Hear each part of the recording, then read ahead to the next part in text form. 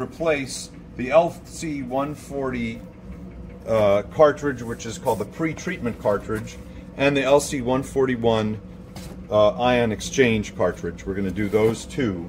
It's much easier to replace both simultaneously because of the operations that you have to do. So the first thing is we have to turn it off, and the off switch is all the way in the back. There's a little note here, it says on-off switch on the left, so you have to reach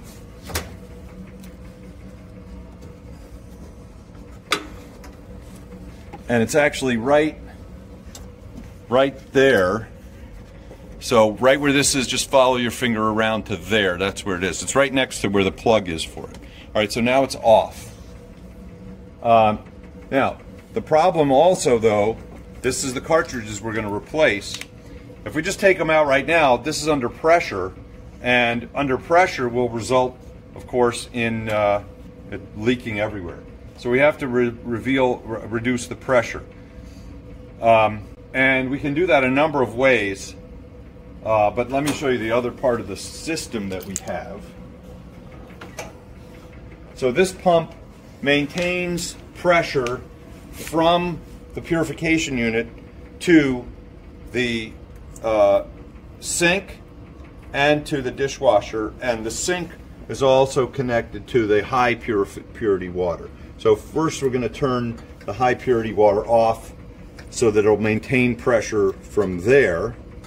You can show the high purity system over here, right? So this one has its own, that valve I just turned off leads to this, which is the pressure setting and sensor for this, but I don't want this to be involved in what we're about to do. Ready? So this is the LC140 pretreatment cartridge. It's mounted on two little clips, so we can take those out, and we note there's a little tag I put on here that says out from pretreatment cartridge, and this says into pretreatment cartridge. And the way all of these connections work, they're push to fit. So you push it, you see this little ring, you push that in and that lets you slide it out. When you push it back in, you don't have to hold that, and then it just locks in place. So I push that in with one finger, pull out with the other, there you go. And now this one, I push that in, that little ring, and pull, and there you go. This can be thrown, according to the instructions, this can be put in the regular trash.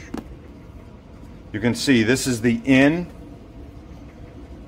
and that one had said into, so that's the in and that's the out. And now this one comes sealed. These little red plugs are you're going to take out the same way that you took that out. Push that ring and pull that little plug.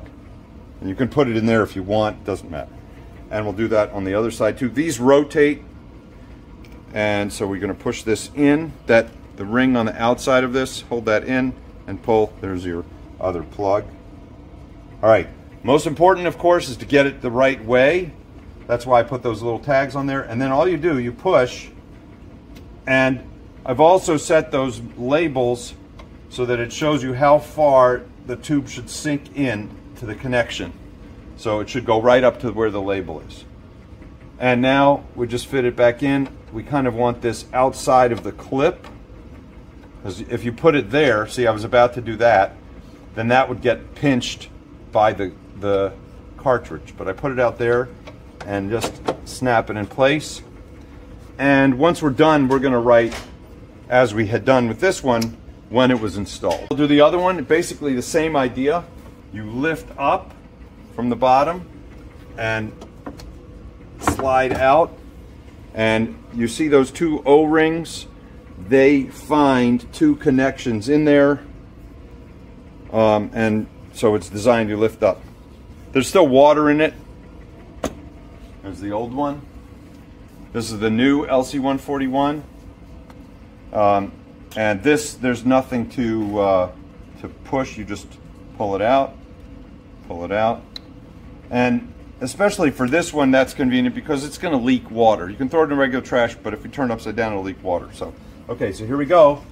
It's those two stubs that are going to accept the O-rings that are there. Wet the O-rings. So I'm going to take some DI water that we've presumably nice and pure, and we're going to squirt to wet the O-rings, and that helps them seal.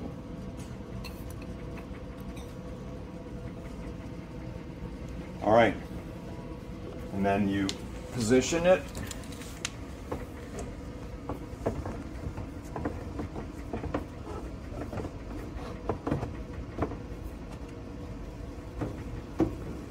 And push, and it should be vertical and level. Going in at first it was a little high. There's a little track that this shelf rides on, so it had to be above that track. So I sort of did that and then pushed in. Last step will be to write on there, but for now what we're going to do is turn this back on.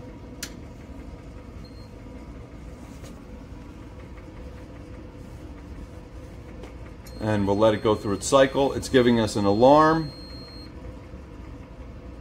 And now what we're going to do is run the water out of the tap. I'm going to turn on the tap, and if I run it slowly enough, what you're hearing is every so often as I run it slow enough, the pressure drops, so that maintains the pressure. But I'm going to turn this on higher, and I'm running this out because I know that the measurement of the resistance had already dropped below 15, so I kind of want to flush out the stuff that wasn't as pure. And what I intend to do is get the system to giving an alarm that there is greater than 10% left. That's as low as I would go. Now it says greater than 10%. And what I was hearing, that little sound, was a little bit of air. It's not enough to worry about, but this is what you definitely need to avoid. You see that little air bubble? If there's too much air in this line, the pump cannot maintain pressure. It can do it with liquids, it can't do it with gases in there. So if there's too much air, this will run continuously, and it'll just be, come out as air there, and you'll think everything's broken, and this will make a lot of noise and it'll get very hot. At that point, the only solution is to turn it off at the circuit breaker and then try to prime it and let it cool down. Then you turn it on and let this fill up, and then you can try to prime it. You have to hold this up so that the air bubbles follow out to the sink or wherever you want them to go, so that they don't stay in there. But that little bit of air isn't going to hurt us.